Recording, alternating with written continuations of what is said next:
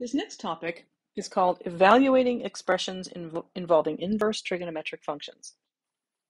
I'm going to start with a bit of review because we've actually already done some of the work that we need for this topic.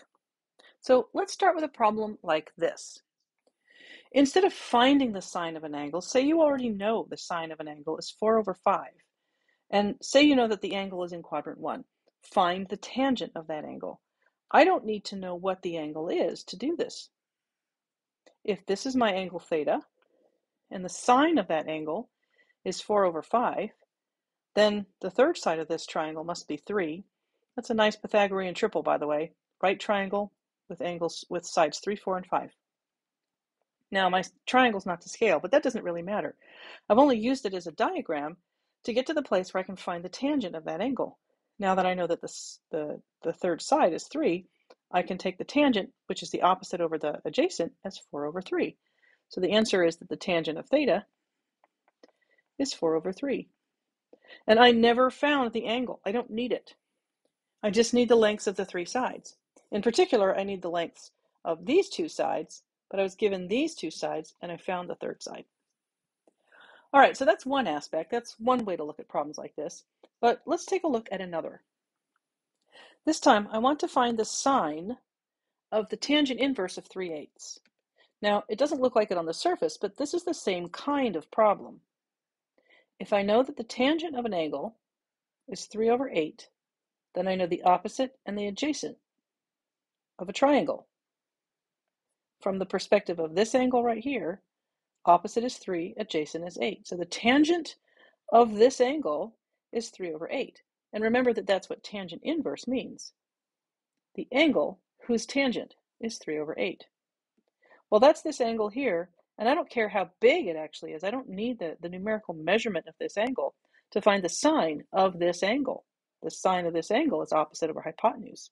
So all I have to do now is find the hypotenuse. Now, the hypotenuse is, we'll call it c. So it's c squared is equal to 3 squared plus 8 squared. And so c is equal to the square root of that. That's going to be 9 plus 64. That's 73. So my third side here is root 73. I don't need to know the size of this angle. I just need to know the lengths of the sides. Now to take the sine of that angle, I take the opposite over the the opposite over the hypotenuse. And the answer is 3 over root 73. The point I want to make here, particularly, is that this thing right here is an angle. That's like saying theta. If I know what theta is, I can find its sine. If I don't know what theta is, then I can still find its sine if I know the lengths of the appropriate sides. And to do that, I had to unpick this tangent problem. The angle whose tangent is 3/8 is this angle right here, and the sine of that angle is 3 over root 73. All right, now that we've got that review under our belts, let's take a look at how we can apply this in a sum of angles problem. Since we're dealing with sums of angles, the sine of a sum of 2 angles, for example, we can now do a problem like this. As long as I remember that that is an angle and this is an angle, in fact, I could even call those angles A and B if I wanted to, then know that I don't need to find the sizes of those angles to be able to do this problem. This is kind of just a compound problem like the one we did before.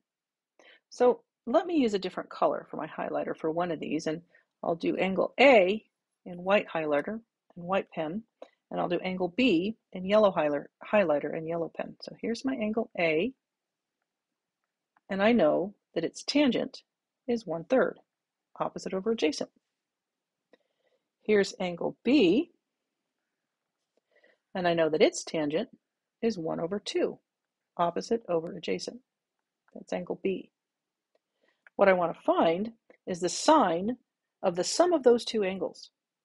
Well, the sine of angle A plus angle B is equal to the sine of A times the cosine of B plus the sine of B times the cosine of A. Let's see if we can figure out what goes in those 4 spots. Let's start with angle A. I want the sine of A. In fact, let me highlight those as well. These are all things that deal with angle A. I need both the sine and the cosine of A. Well, that's easy because A has a sine of 1 over, well, I need to know what that hypotenuse is, but I can find that. It's the square root of 1 plus 9, which is a square root of 10. Let's go ahead and figure out what angle B's third side is as well, or triangle B. Triangle B is here, and its third side is the square root of 1 plus 4, which is the square root of 5. Now I have all 3 sides for both triangles. So I can find the sine of A. It's 1 over root 10. And the cosine of A is 3 over root 10. So I can fill in those blanks.